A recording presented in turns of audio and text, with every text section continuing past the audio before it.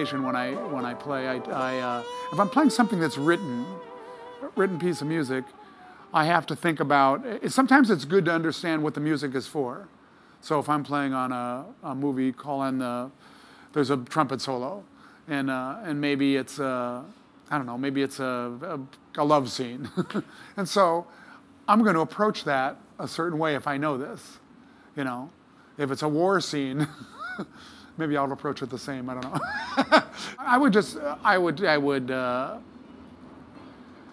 I would think about the kind of vibrato I'm going to use, the volume I'm going to play, how smooth the line should be, maybe. You know, usually the music dictates. You can look at the music and you can see what's there, and even without any knowledge of this other stuff, and see the way it's written and kind of understand what you need to do. As long as you understand whether, is this a jazz thing, or is it a classical thing, or does it take place in another period? So I have to use my imagination about how somebody from the 1940s, let's say, if the motion picture takes place in the 30s or 40s, I have to think about, well, how I wasn't there. So, but I've listened and I've done my homework and I've listened to musicians from that era. So I know that you use faster vibrato. You know, for instance, you know, just playing a song. A more modern way to play this might be.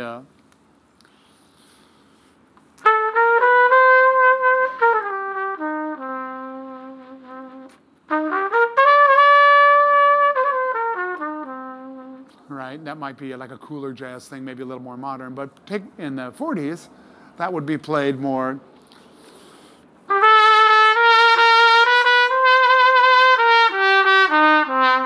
You know, with a much faster vibrato, more singing kind of sound. You know, so you can take the same piece of music and play it many different ways. You know, you can play it more like a Dixieland trumpet player, or New Orleans style. You know.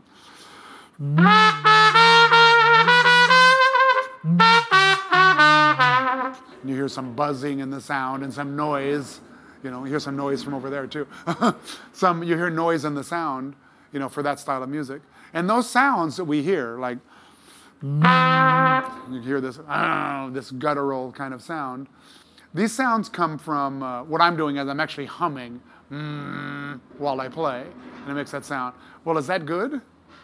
You know, if you look in any trumpet book, the Arbin's book, the St. Jacomb's, the Clark book, none of them will say that's a good sound. They'll say, oh, that's horrible. That's a terrible sound. Why would you play like that? But these sounds are sounds that are found in jazz. And they come from, I believe they come from like an untrained place. Because many jazz musicians, especially from the turn of the century, you know, maybe they got an instrument from a pawn shop or their parents bought them, and they learned to play with no formal training. And so, you know, what's the first thing somebody does when a young person picks up a trumpet? They go, you know, a child, you know, they don't understand. And so maybe that bad habit, they learn how to play and they go, and they develop this kind of funny sound. Well, if nobody ever corrects that, maybe this person goes on to be a pretty good musician, but that's part of their sound. And that, which makes them unique. Like Louis Armstrong, you know, had a very distinct sound with some buzzing in it, and he has a unique vibrato. And that's not nobody taught him that. That's something that came from him naturally. So I think those sounds, even though maybe they're not proper in classical music, obviously you wouldn't, you know, you wouldn't go, you know, you wouldn't play, you know, pictures at an exhibition like this, obviously. You would play with a clear sound, you know. But for jazz and things like that, and anyway, understanding that and having a little bit of knowledge about how those sounds are made, now you have a lot of colors on your painting palette to paint a picture, instead of just sounding like a trumpet. The trumpet can sound many different ways. It can sound sweet, it can sound harsh, it can sound growly. It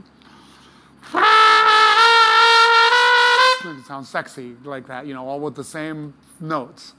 So understanding all those things, and those were things that were really important for me, that my teacher, when I was very young, he showed me how to do these things. And I use them all the time at work now. Somebody says, play like 1940s, I kind of know what to do. Play like Dixieland, you know, I have an idea.